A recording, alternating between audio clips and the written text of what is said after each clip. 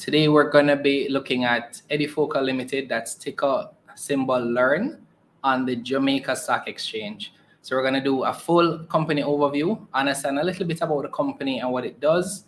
We're going to look at their recent financial performance. They would have released their Q2 financials earlier this year. And then we're going to talk about the company's dividend policy. They would have stated that in their prospectus. And then finally cover any news that may have been released about the company, and then talk about what we think it means for the future of the company. So it's going to be a good review. Be sure, even from now, to like the video. Let's get started. Learning is the key to successful investing. And who doesn't want to invest in some way? Here at Learn, Grow, Invest, we focus on financial education, all with the aim of sharing our knowledge on personal finance, investing, and building wealth.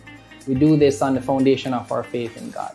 If a more holistic approach is what you need, check out our Grow Faith-based financial coaching program. Find out more about us at learngrowinvestclub.com and follow us on all social media platforms at Learn, Grow, Invest.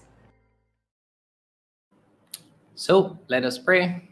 Thank you, Lord, for this day. Thank you for the ability to produce wealth. We pray, Lord, for wisdom, knowledge, and understanding. In your name we pray.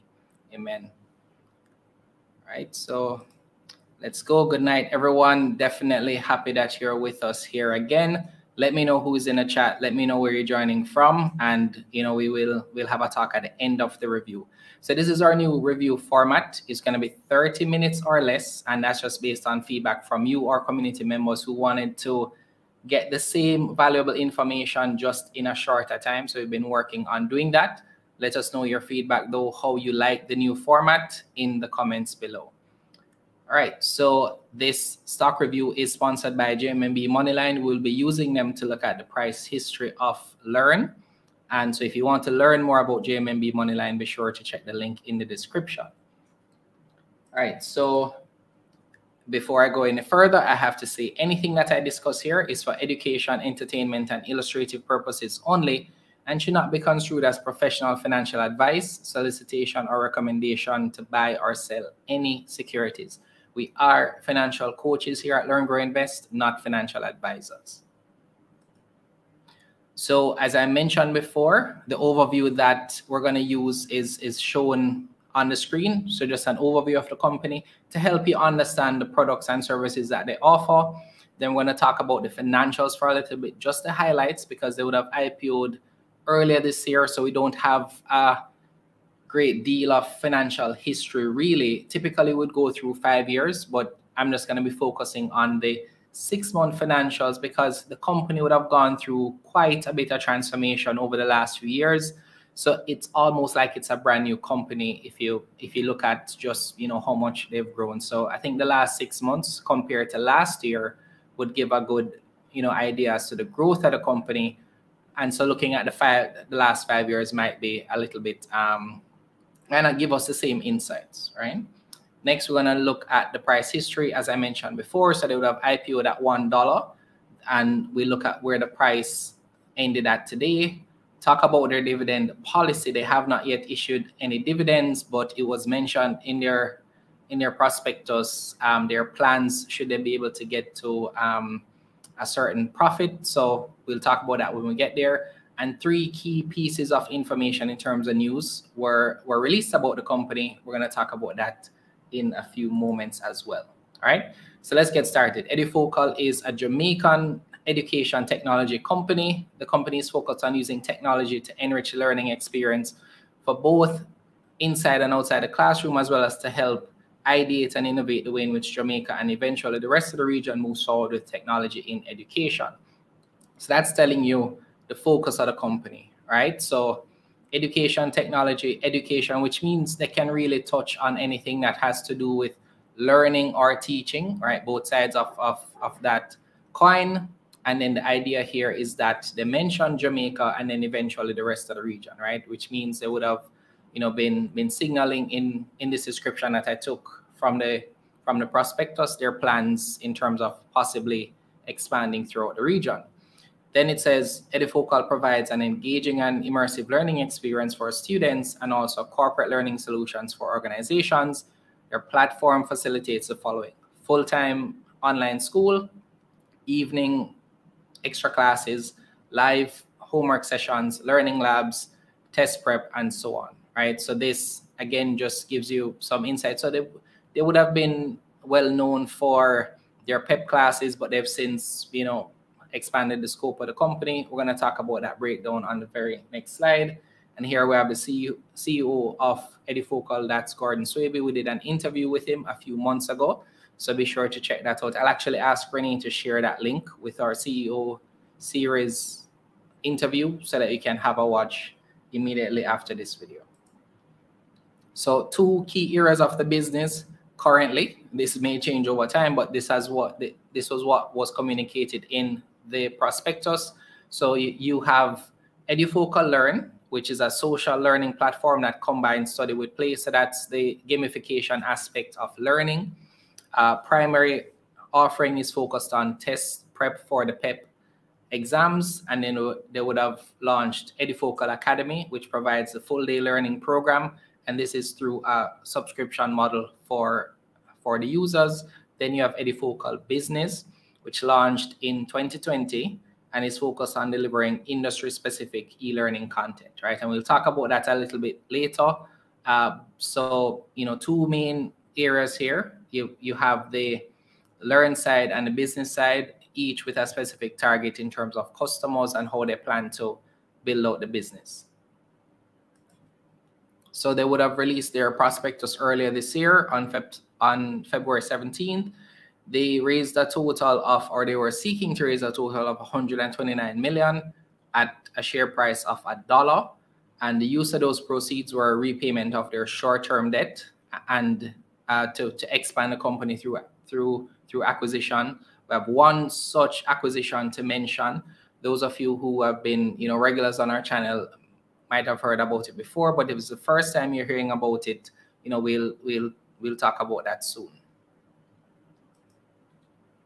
So next, let's kind of look at the high-level financials. So in terms of the financial highlights for their most recent, for their 6 months ended June 30th, they would have increased their net income by 321%.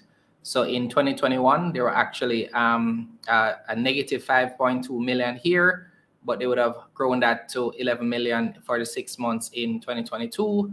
Their revenues would have increased to 132 million, and that's definitely a good sign for them. I remember in the prospectus it mentioned the target was somewhere around the 300 million mark. So at the 6-month mark, to be close to half that goal, that's definitely a good sign. So the Q3 will tell us a lot about how they're able to get to the goals that they would have set in the prospectus, right? If you miss the prospectus review, just be sure to check out that video. Earnings per share currently at 1 cent, but definitely would have grown from where it was last year. And of course, total assets would have grown as well. So, I mean, for this kind of company, though, their core asset would be their technology. So that's something that it's not for a tech company. It's not going to be an abundance of tangible assets. Their main asset would be the technology that they're developing. So that, of course, is what we're likely to see when we look at the balance sheet. So let me actually bring up those 6 months financials now. So this can be found in the description as well. So I'm just going to go through the highlights here in the interest of time. So we mentioned this before, the EduFocal Academy, that's there. So for other areas of our Learn division, we are expanding to other revenue lines, and we have seen great progress, specifically health education and soon financial education. So this is telling us here there are 2 key areas of focus, or at least what was mentioned here. So health education, I was trying to find some more information on this. Nothing was published, but I believe it was referenced maybe in another space. I'll try to find it at least here. But that space, health education, if someone here remembers, if we've gotten any information on that, please share it. Financial education, I tried to get some information on that, but it's not yet confirmed and finalized. So as soon as it is, we'll hear some more about that. On the business side, they they continue to onboard new corporate customers, and they're aggressively growing their corporate learning offerings, right? So I've mentioned a few of these partnerships before. So this would be a further building out of that. Hopefully we'll get some insight into this by the end of the year to understand just, you know, the scope of their current client base on the business side. But as I said, a few key ones would have been mentioned before from the prospectus. These highlights were what we mentioned before. So let's get to EduFocal LLC. So there was an acquisition for Clever School Teacher. That's a software as a service business in March 2022. So that was, you know, shortly after they would have listed. And this allowed them to forge a path into the American EdTech marketplace by acquiring a large database of Kinder content that will enhance their ability to reach other territories. So that acquisition seemed to, you know, be able to position them to expand both within the US and to other territories. Gordon would have shared a bit about, you know, just the possibilities of that platform on our interview. So definitely be sure to check that out. And it says here, we are currently in conversations to leverage the content for B2B opportunities in both the United States and Jamaica, right? So this is something that we're expecting to see more of in terms of development, but this is definitely a good sign for the company. So at the end of this quarter, they are laying the foundation for growth and have made significant progress in rebranding CST and are now creating resources internally, all right? And I try and say in here that Gordon spoke about nurses who want to seek employment in the state. Yes, that's the name I was looking for, the NCLEX exams. That was it, definitely. All right, thank you for that. Next, so let's look at, I believe this was what he would have shared. I'm not exactly sure, but this, I believe, was just maybe some of the screenshots that we would have seen. So to give you, an idea as to what to expect in terms of the possibilities of the Clever School Teacher platform. Let me just scroll through here because these are the highlights. All right, so EduFocal Limited has seen tremendous growth in business and partnership sales of 57.8 million and 22.3 million respectively due to new contracts awarded. The group's profit would have increased to 40.6 million when compared to the quarter in 2021. And let's see here. We spoke about the growth in net profit already. However, the performance was somewhat modulated by higher finance costs and impairment on financial assets over the comparative period. So this was something that would have spoken about when we did the prospectus review.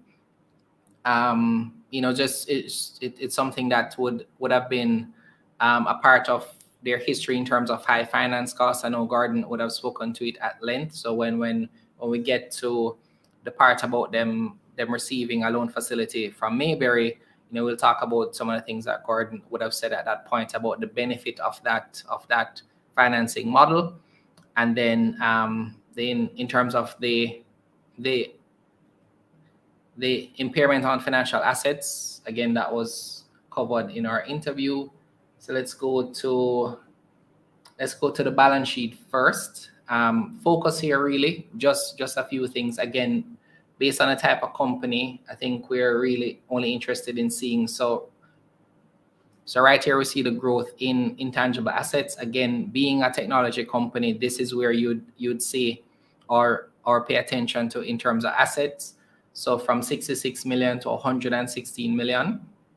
I would assume as well this would include the Clever School Teacher infrastructure. There would be receivables and prepayments. So if it was just receivables, then this might have been a potential concern. But receivables and prepayments mean that customers might pay in advance, or it's a contract maybe they got in deposit, etc. But this would, I assume, be on the corporate side mainly, or maybe the work that they do with government, etc. So this is something that you want to take note of. It does impact cash flow, but it's a sign of a growing business. So it's something just to take note of there. Cash and cash equivalents, 728,000 here. Yes, 1,000. I just wanted to be sure. So that would almost explain why they would have needed the $200 million from Mayberry. But again, we'll talk about that later, right? Because this would have signaled, cash being, deployed and maybe used up. Now they would have needed to increase that to be able to continue with their strategy of, expansion, acquisition, and so on. In terms of liability, now the word that we got is that the Mayberry loan that they would have received would be the only current debt on their balance sheet. So we'll see when the Q3 financials come out. So most of these debt that we're seeing here in terms of liabilities should not be reflected on either the next report or the one after, depending on how long they take to be closed out. So I don't think we really need to look into this too deeply until we get to the Q3 financials, right? But we can expect to see that loan from Mayberry on their balance sheet very soon. All right. So and they would have had a net surplus here, or retained earnings of 13 million here, increased from 1.4 million a year ago, right? Let's look at revenue again. That's what we'd be interested in. And as I said, it kind of tells the story of the growth of the company. So 6 months last year, 50 million. This year is 132 million. So that's definitely significant growth in the first 6 months. What we want to do though is understand. So there was a piece of information that they shared in the prospectus about average revenue per user. The anticipation here is that we may get that breakdown in the annual report to see, where this, 132 million, what's the makeup of this amount, right? Admin expenses were 89 million, so gross profit would have been 43, up from 3 million the same period last year. Profit before tax for last year was negative 6 million. It's now 11 million, so that's definitely a positive sign there. No taxation because junior market company, so now they don't have to pay taxes for the first few years, and so on. We've covered that before. So earnings per share would have seen an increase from being negative last year to now being, as I said, 1 cent. Again, we want to see how this, progresses over the next few years. Right. And in terms of cash flow, let's look at that see if there's anything that stands out to us. We'll just focus on the 6 months here. So let me zoom in a little bit. So we see here, so impairment loss of 21.5 million. We see increase in receivables, would have seen that before. Increase in payables, 14 million. Interest paid of 9.8 million. And in terms of investing activities, so acquisition of intangible assets, so we mentioned that before, that's listed as 60 million. So this could possibly be the acquisition for a Clever School Teacher. Again, I mean, I don't know if this confirms it, but that's what I would be anticipating, because we don't have any other acquisition during the period. Let's see, short-term loan, 66 million. And proceeds from the IPO, that's what you're seeing there. All right. Let me see if it mentions anything about the acquisition here. So acquisition of subsidiary. Okay. Right, here we go. So on January 11th, EduFocal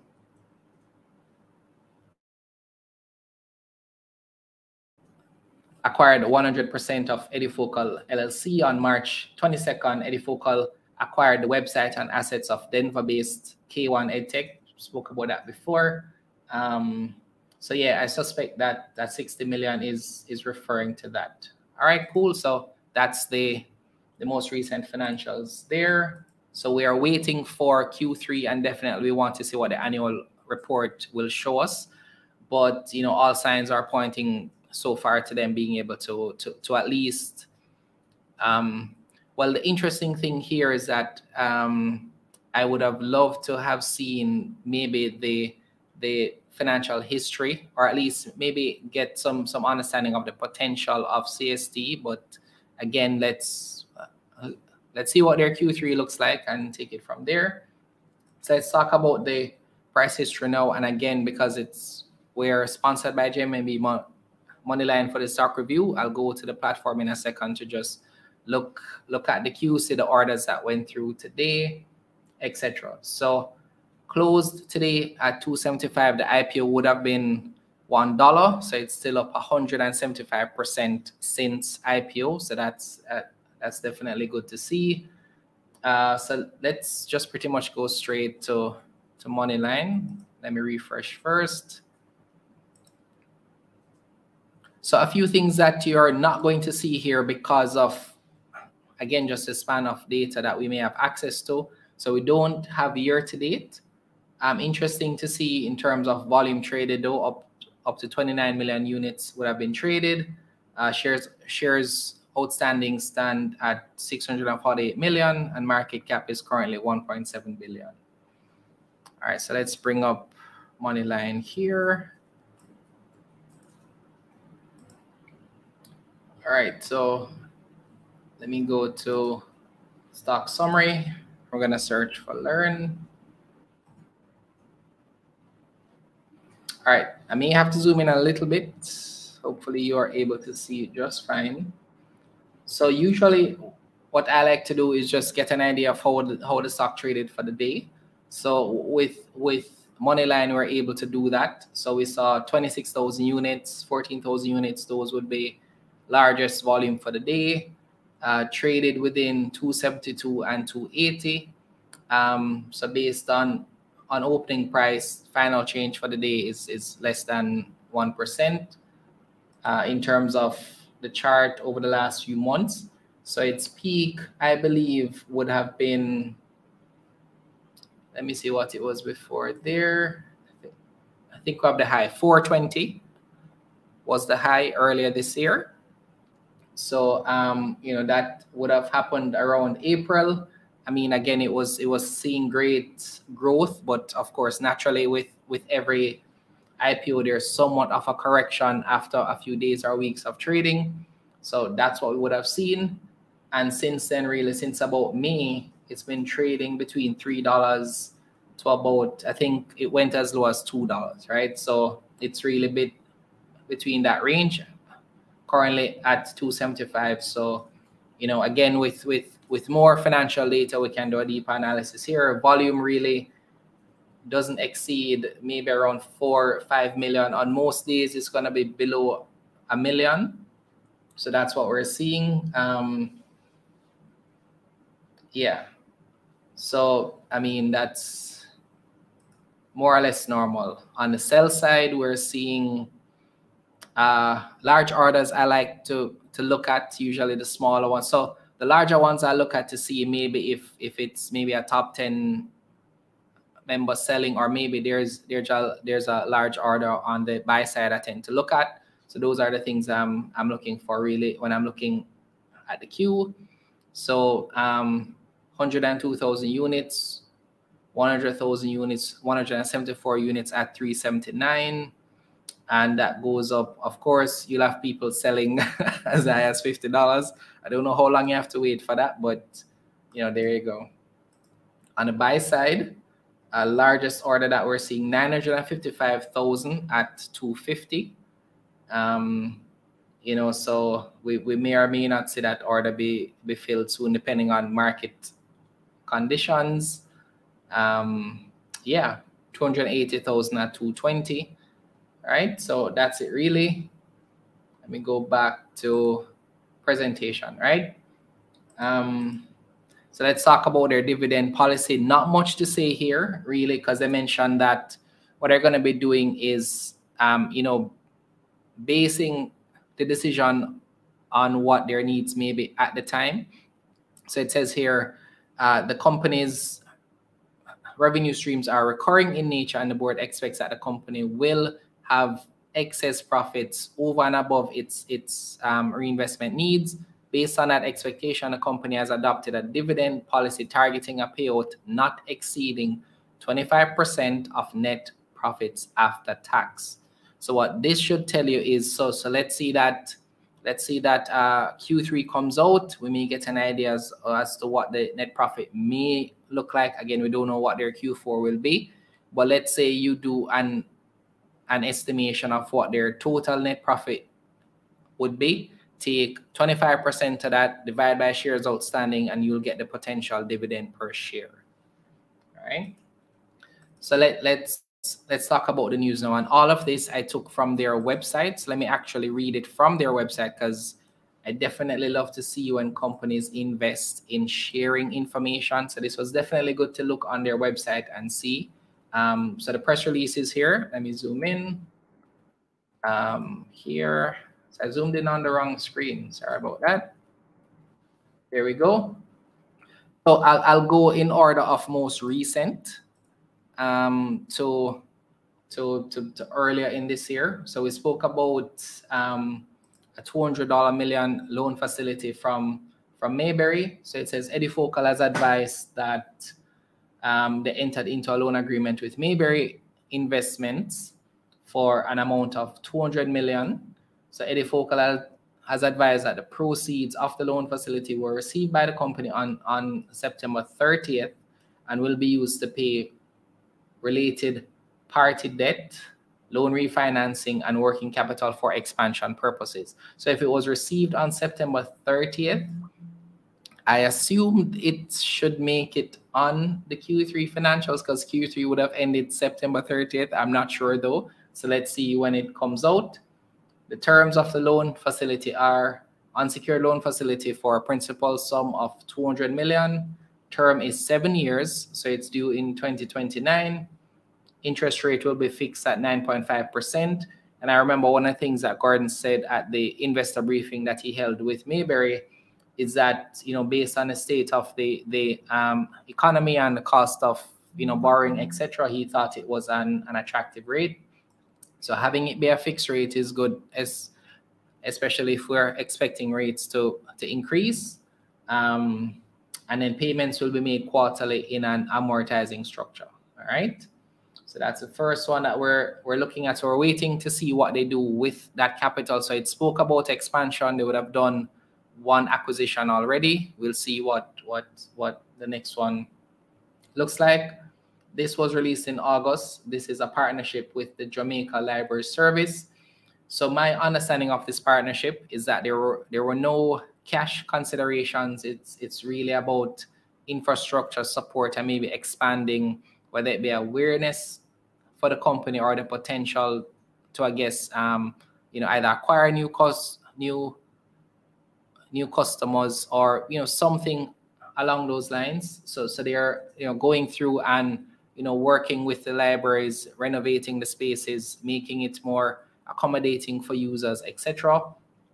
And the expectation is that would work out to either be at a supporting of the infrastructure or to, potentially lead to opportunities there. So this partnership between EduFocal and the Jamaica Library Service is intended to expand the offerings for access to digital learning in a safe space for communities and students. The JLS will provide the physical space for students to attend virtual classes accessed through the EduFocal Academy.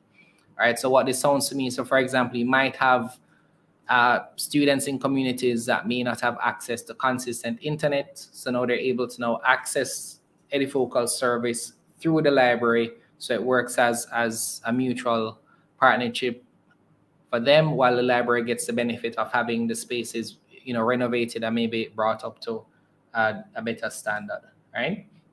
So that's what we're seeing with a partnership. So 111 public libraries across 13 parishes, right? Let's see what the last one now. Well, we spoke about that before in terms of the acquisition, so I don't think I need to go back to that. So those are the 3 highlights in terms of news. So what I wanted to do is kind of talk about a little bit, where I think the company is headed. So we've seen the strategy for acquisition. We've seen the strategy for partnerships. So I think we're going to hear more of the same for the remainder of the year going into next year. I'm expecting to see more information in terms of the clients or the corporate expansion of EduFocal business. That's really where I'm expecting to see most of their revenue growth come from. Now, I mean, the report will tell us, but that's my expectation. And in terms of the EduFocal Learn side, it's going to be more of the same, I think, with possibly opportunities to expand or grow that base of students based on partnerships with the JLS and so on. So that's my expectation. I did say when we did the prospectus review that the revenue target that they had was an interesting one. As I said, at 6 months, they're a little bit less than half of what that target was, I believe. So, let's see how the Q3 financials look, but it's definitely, education, technology, definitely interesting things, I think, for our future as a country and, the world. So I think they're positioned to take advantage of a lot of things in the space. Yeah, Troy, and there's also, EduFocal Academy. So I really think that there are good opportunities for them. What I would like to see, and maybe we can invite Gordon to speak with us again, is to understand what fully how that 200 million will be deployed. We like to get specifics here. Sometimes we're not able to get the full details until after the event has passed. So we'll stay tuned for that. In terms of the stock price, I think where it is now, it's definitely more opportunity for growth. We see where the all-time high is 420. It is now 275. So maybe at least that's where maybe about 28, 30% down from the all-time high. So definitely investors were willing to pay as much as 420. If those investors are still holding, they may be expecting growth within the next few months. So yeah, it's interesting company to watch. I think that they have great opportunities for expansion based on the technology. So it really comes down to whether or not they can cement those partnerships and continue to execute on what they've already been doing. All right. So I want to thank you guys for watching this stock review. Be sure to give us a like, share the video with those who are fellow investors. We do 2 stock reviews per month. First and third Wednesdays of each month is the usual schedule. If there is an IPO, we'll definitely try to cover that, or any other offer. Would have covered the PBS preference share a few months ago. So it really depends on what's out. But if all things go well, first and third Wednesdays for our stock reviews until, of course, maybe a date or format change. All right. Thank you so much for watching. Really do appreciate it. Be sure to check the links in the description to find out how you can connect with us. And please watch the video that is about to come up right after this. Learning is the key to successful investing. And who doesn't want to invest in some way? Here at Learn, Grow, Invest, we focus on financial education, all with the aim of sharing our knowledge on personal finance, investing, and building wealth. We do this on the foundation of our faith in God. If a more holistic approach is what you need, check out our Grow Faith-based financial coaching program. Find out more about us at learngrowinvestclub.com and follow us on all social media platforms at Learn, Grow,